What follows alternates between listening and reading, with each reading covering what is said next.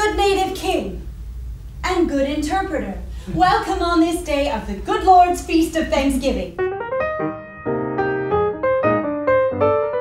So we're making a culturally sensitive first Thanksgiving for Native American Heritage Month? Oh my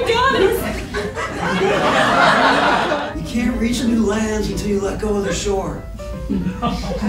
Or in this case, return to old lands, but as a more enlightened person because of the journey to the other land. Let's put the audience here.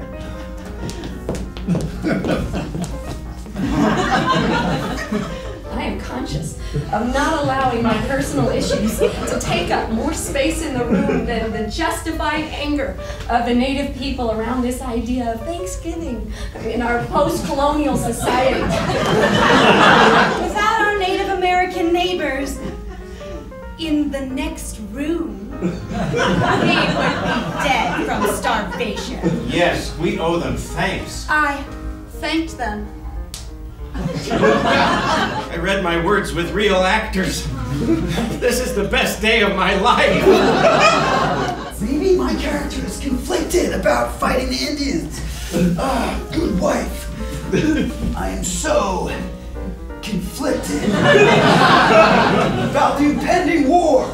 Let me soothe you, dear husband. That is an incredibly offensive, gender-biased statement. I went by the pronoun Z for an entire year. I'm allowed one mistake. So I'm probably too smart. Maybe. He is, for sure. I'm okay with that.